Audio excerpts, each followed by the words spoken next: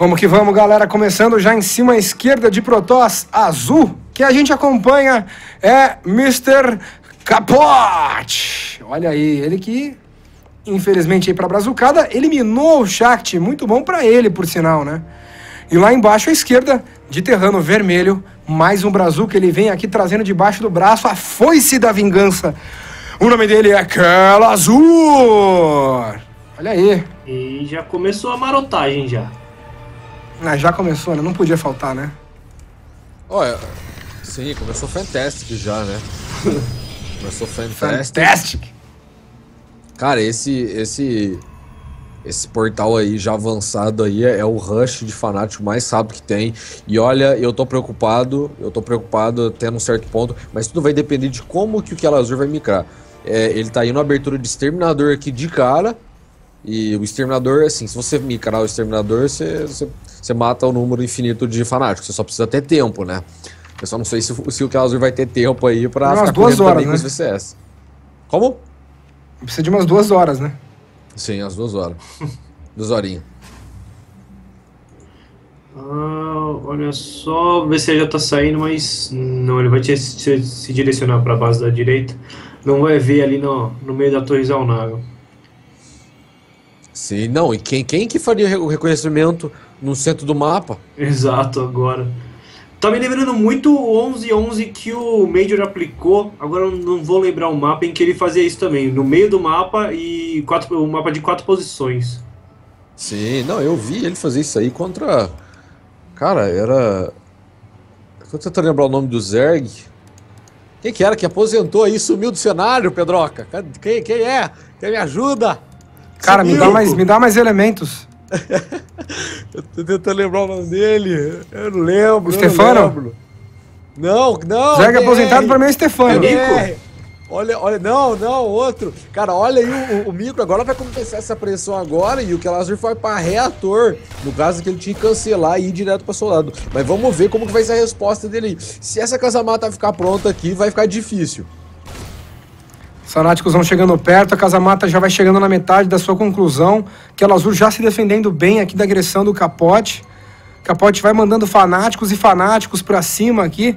São 3 o total de fanáticos que estão em campo, que vão se juntar agora. Sobre a núcleo cibernético vai pesquisando a tecnologia de portal de dobra, enquanto o exterminador flutua alegremente pelo mapa sem ser eliminado e sem eliminar ninguém também. Bloqueado de suprimento do Kelazhur. Agora já saiu. Fechou aqui a frente da base dele com os depósitos de suprimentos para não deixar os fanáticos entrarem. E o exterminador entrou na base. Protoss agora vai começar a fazer festa. Não tem núcleo da nave-mãe para atrapalhar aqui. Esse exterminador vai fazer estrago a Vontes. Sim, com certeza. A gente vê ele vindo aí, tentando agarrar, né, o Kelazhur ali, mas o Kelazhur tá bem esperto. E tá vindo aí um tormento para salvar a pátria. Opa! Nossa! Saiu aqui pelo cantinho, fugiu ali, o exterminador quase eliminado. O tormento vai pesquisando, vai perseguindo a galera. Não tem por onde pular, eu quero pular! É o fim. Aí, nós vemos agora um follow-up aí de Fargate, imediatamente, quando que ela... mas tem uma sonda dentro da base do Kela! Nossa! E ele não viu! Ele não sabe! Esses mapas têm a base muito grande, cara. Eles estão puxando muito esses mapas para esse tipo de coisa, né? Tem espaço para o cara fazer justamente esse tipo de construção escondida. E o Kelazhur, ele não tá tendo nenhum indício da parte do Capoch de que o Capoch tem essa base. Ele tá muito discreto com esse jogo dele, né? O Capoch não tá se deixando levar, né? Se deixando embriagar pelo fato de ter aquele pilar ali dentro. E não começou as transdobras dele ainda para não ficar socando de unidade. Ou melhor, tem fanáticos ali, é apenas ele. Mas olha, na hora que ele vir, ele vai abraçar as tropas ali, porque ele vai vir dos 2 ângulos. Então vai ser difícil que elas vão segurar, vamos ver. Tá fazendo mais uma casamata aqui o Kelazhur. Nesse momento do jogo. Tem mais aqui fanáticos e tormentos saindo. O detalhe é que, se o Capoch tem noção, deixa eu ver, ele não sabe da expansão ali em cima do Kelazhur. O Kelazhur joga defensivo. O Capoch joga de apenas uma base, para um tudo ou nada bem agressivo. Vamos ver o que vai rolar. Pressão muito grande ali do Kelazhur, do Capoch para cima do Kelazhur. E chega no núcleo da nave-mãe, identifica a expansão natural. Numa situação complicadíssima agora o Kelazhur, com as tropas dele sendo atacadas por todos os ângulos, abandona as casamatas à frente, tá vulnerável. Vem pra cima agora, os fanáticos abraçam a galera. Voltou pra casamata, traz VCE. Tormentos vão brigando com a moçada. Pela direita estão ali os fanáticos. Abandonou as casamatas. Vai segurar os tormentos. Divide bem a galera. Último fanáticos é eliminado. Tem 3 tormentos ali em cima. Transdobra temporal. Deixa todo mundo devagarzinho. Vem pra cima os fanáticos, começa a cortar os soldados no meio, mas morre muito soldado muito rápido, os VCS vão segurando a casamata, abraça a galera, os fanáticos vão cortando muita gente, casamata vai caindo, sobra só um punhadinho de soldados, que bagunça na base do Kelazhur, é mais uma pro cinturão do Capoch, impressionante a agressão que esse cara faz, tá matando geral a brazucada hoje, Mr. Capoch, impressionante, os tormentos ainda prendem ali os VCS, vai brincando contra os soldados. Nossa. E a GG!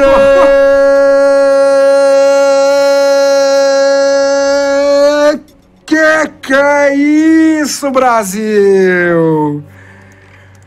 Olha, o Capote só tá queijando, mas também tá fino, viu? Tá fino. Mas é o Capote sendo Capote, né, cara? É o Capote sendo Capote, não pode esperar outra coisa dele, velho. Não, sim, sendo Capote, mas é que tá sendo muito bem aplicado, sabe? Ele tá e que é o Capote sendo Capote. Essas queijadas. Caraca, quem viu o Capote totalmente fora de forma e fazendo as estratégias tudo errado ali, olha... Que complicado, cara. Mas aí você fala, que bobeira, né, velho? Era só... Fácil falar, né? Mas era só o Kelazhur ter visto, ter ficado ligado ali, naquele detalhe, né? Do piorzinho, a sonda ali dentro. O Bombs chamou atenção no meio, ali, no começo do jogo, né? Muito bem. Agora é 1-0, né, cara? É 1-0 e agora o próximo jogo que elas não pode vacilar, cara. Não pode. Ô, Bombs, cria pra nós, por favor, crescimento abundante. I'm on it. I'm on it. Crescimento abundante pra já. Pô, cara, tá difícil, velho. Eu quero ver a reação do Kelazhur aí, velho. Sim, não, eu acho que nesse caso aqui é esperar outro tease, cara. Eu já vi uma das estratégias que o Kelazhur abre aí, que ele joga de uma base, é tipo uma abertura de apenas exterminador e depois ele faz um follow-up de 3 quartéis, com escudo de combate e tal. É bem interessante a estratégia. Esse é um tipo de estratégia que talvez pega até ele fora de posição aí. Cara, o LJ Leandro, ele tem uma câmera que é a câmera do rango. Ele tem uma câmera food camera. Ele tem a food camera. Deixa eu mostrar pra galera. Cara, esse moleque... Esse cara... Ele pega esses pratos de sopa, velho. Faz uma montanha de comida. Olha, dá orgulho esse Leandro, viu? Orgulho esse rapaz, velho. Ele tava, inclusive, vendo a foto ali do Robson. Cara, olha, tá de parabéns, viu, Lucas? Ô, Leandro? Você tá de parabéns, velho. Eu só tenho a dizer isso, cara. Tá de parabéns. Toma cuidado pra não ficar igual o Pedroca, só isso, velho. Mas, ó, tá de parabéns, velho. Pratão monstro ali. Demo, aceita o invite aí pra nós. Junte-se a nós aqui no lobby.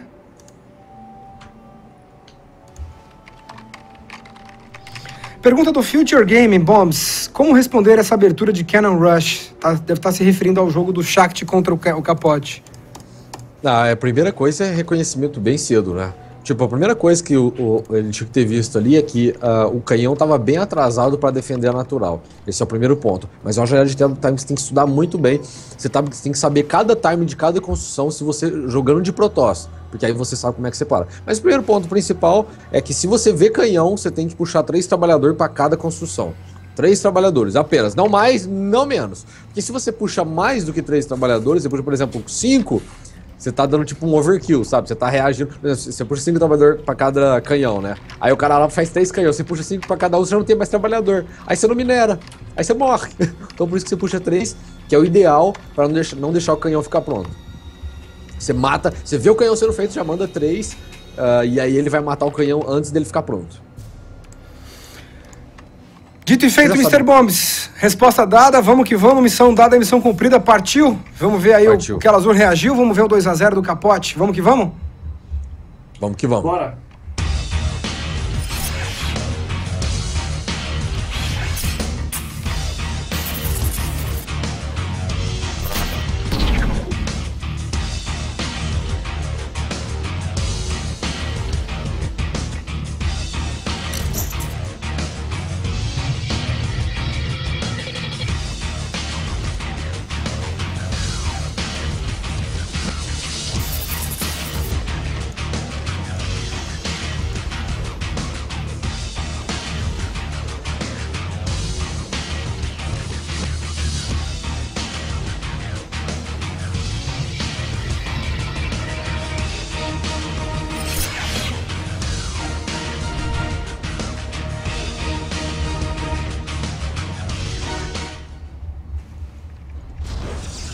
Vamos que vamos, galera. Começando agora embaixo à esquerda no crescimento abundante.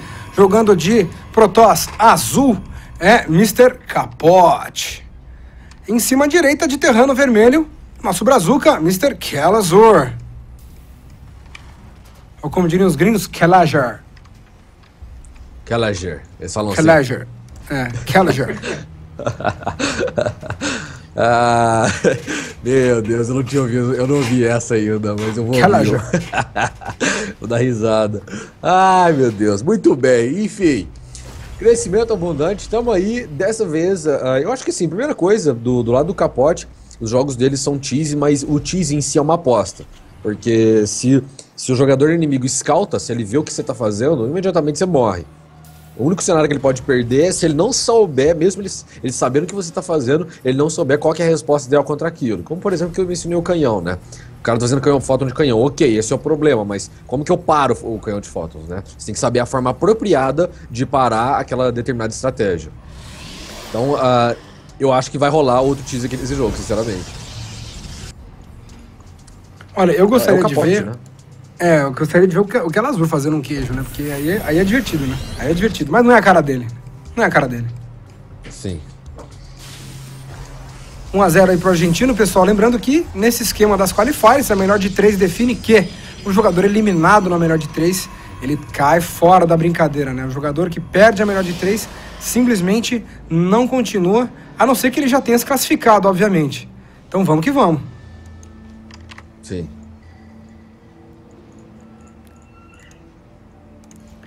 Fazendo aqui o reconhecimento, o Kelazhur se preparando para iniciar a construção de uma expansão natural. O Capote traz uma sondinha bem marota, vai começar a cutucar aqui o VCE do Kelazhur. E o Exterminador vai acabar com a festa. Já tomou umas brocadas ali, a sondinha vira patê e inicia a construção da central. É isso aí. Ele vê, o Kelazhur vai ver, fez reconhecimento ali. Ele tá tentando procurar alguma tecnologia que tá saindo. Ele vai ver que o portal de dobra ali tá pesquisando. E como ele tá pesquisando, ele sabe que não é um portal intergaláctico aí, então. É alguma tecnologia voltada a portais. Devido à pesquisa rápida aí do portal de dobra, né? Só pra galera entender, quando o portal tá brilhando, né? Todo aprimoramento que você faz tem um efeito, tá? Você vai construir uma unidade... Uma animação, né? É uma animação, exato. Essa é a palavra certa. Obrigado, Droca. E então ali no cibernético ele fica piscando, ele fica azul claro e azul escuro. Azul claro, azul escuro. Isso tá indicando que tá pesquisando ali alguma coisa. E nesse caso é claro que é o portal de dobra, né? O cara não vai estar pesquisando armamento aéreo nível 1, né? O armamento... Com 4 minutos de jogo, né? Aham. Se o cara tiver... Aliás, você pode torcer pro cara tá fazendo isso, né? Mas não vai ser o caso, né? Não vai ser o caso, não. Ninguém faz isso. Muito bem, a gente vê aí o jogador Kelazhur finalizando seu segundo quartel, a Natural também entra em atividade, já começa a converter a central de comando num comando orbital. E segunda partida, pessoal, aquele momento em que é bastante decisivo para falar a verdade. A gente já sabe que não tem Brasil lá no Peru, mas tá aí a chance do Kelazhur vingar o nosso Shakti, né? Tá aí a chance do Kelazhur reequilibrar esse placar. O que, aliás, ver o Capote derrotar o Kelazhur, sinceramente, seria bastante surpreendente. Independente de puxar a sardinha, de torcer e tal. Sim, bom, ele perdeu o Exterminador ali, acho que o ponto principal, o Kelazhur já até fez uma torre de missão na linha de minério, porque ele não sabe o que tá fazendo, né? Eu já disse outras vezes, eu tenho um ditado, né, que eu digo que Protoss é igual mulher, você não entende, cara. Você lembra que eu falei isso, né, Pedro? Porque você não entende, cara. Então o Kelazhur, ele ficou tão inseguro que ele falou, cara, eu vou fazer uma torre de missão direto aqui na minha base, porque se vai vir um oráculo... Por exemplo, se vem um oráculo e você não tem a torre de missão, não, morreu. Porque você tem... Quanto ao oráculo, você tem que ter a resposta ideal ali no tempo exato. E o que eu acho que mais interessante é que o Capote tá indo pra um jogo macro. Macro normal. Ele não tá xizando. O que a gente vê é que o primeiro jogo, então, já pegou o psicológico do Kelazhur, né? Ele tá todo momento tentando fazer algum scout, ele fala, não, tem alguma coisa errada, tá todo momento tentando mandar uma unidade pra base do Capote, pra ter certeza do que tá vindo. Sim. Enquanto que o Capoch já tá fazendo esse mind game de ir pra um jogo mais macro, mas ainda assim em duas bases. Nossa, olha aquele VCE! Viu? Vai pegar?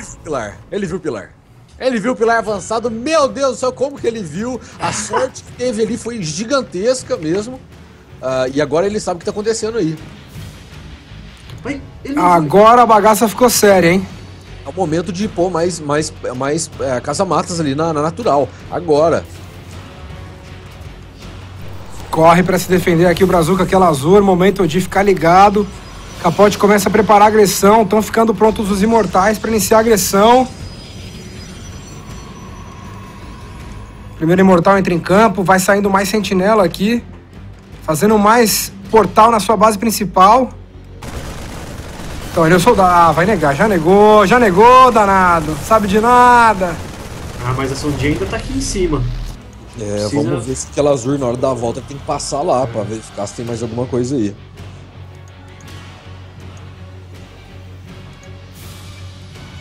Não vai passar.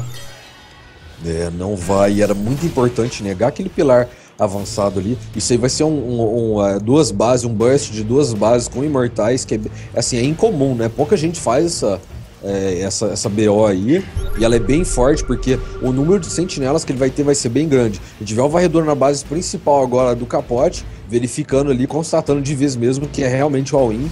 E olha as casamatas aí, ficando a terceira casamata, né? Já ficando pronto. Mas eu acho que o Kelazhur devia colocar pelo menos mais uma casamata. Eu não sei se 3 seria o bastante. Deixa eu ver, são 2 imortais chegando. Matou um soldadinho aqui, a terceira casamata vai saindo. Vem pelo meio aqui o jogador Capoch. 4 sentinelas estão em posição. Vai mandar mais um pilarzão ali de proximidade. Tem um soldado ali que devia ser demitido. Tá fazendo scout nada. É um soldado que tá fazendo cosplay de Mutano, né? Tá dando uma disfarçada, né? E vem pelo meio aqui o jogador Capoch, preparando pra ser agressivo. Mandou o escudo guardião, campo de força, não deixa. Não vai reparar ninguém, não. Não vai reparar ninguém, não. Mais campo de força, os VCS ficam inúteis. Prende a galera, um monte de VCS sendo eliminado. Se liga no controle do Capoch. Mais campo de força sendo eliminado, sendo utilizado aqui. Casamata tentando ajudar, mas tá acabando a energia, já não tem mais escudo guardião. Pressão do Capoch é forte, mas Kelazhur tá de pé. Chega mais imortal. Se liga no micro dessa bagaça. Socando aqui as ações por minuto dos 2 jogadores. Não caiu a segunda casamata. E vem preparar a segunda rodada o Capoch. Para um pouquinho, respira. Se ajeitou. Traz aqui o núcleo da nave-mãe. Transdobra mais uma galera. Já não vai mais ter terceira casamata. Não tem ambunave pro Kelazhur ainda. Galera ali tá bem machucada, hein? Tá no amarelo já o exército aqui do Kelazhur. Diga lá, Bombs. Já tá bem debilitado, né? E o Kelazhur tá tendo cuidado aí quando avançar, mas a tropa do Capoch tá bem grande aí, tá dando medo. O Kelazhur precisa de minas viúvas e também de ambunava o mais rápido possível ali pra segurar esse ataque. Acho que o ponto principal, ele matou muito trabalhador, já foram 17 VCS aí, que não tem habilidade mais pra continuar reparando. Se movimenta aqui com os tormentos, vem os VCS, os soldadinhos vão se aproximando, vai snipando a galera. O sistema de combate ficou pronto. Ai, caraca, aquele núcleo da nave-mãe tá com um ponto de vida. Deu tempo de mandar ali, transdobra temporal. Avançou, campo de força na galera. Premiou a moçada, cai o núcleo, mas com missão cumprida. Cai a casamata, vem pra cima os fanáticos pela direita. Pela esquerda, sentinelas vão metralhando a galera. Os imortais de longe só snipando. Se aproximam pra ter ângulo. Avançam os soldados, continuam snipando as tropas protós. Mas tem pouca coisa. Os 2 despencam nos suprimentos, mas o Capoch matador tá possuído nesse domingo. Vem com tudo, jogador argentino, para levar mais um pra vala. Impressionante, ele sobe a rampa. Já não tem mais expansão, Kelazhur se esforçando para segurar. Capoch já invade a base terrana. A marcha Protoss por toda a base do Kelazhur. Vem com soldados para se defender, traz VCE. Campo de força prende. Não é só eu que tô preso aqui com vocês, são vocês que estão presos aqui comigo. E disruptor de partículas e sentinela metendo bronca pra todo lado. Vai subir aquelas 2 letrinhas. É GG!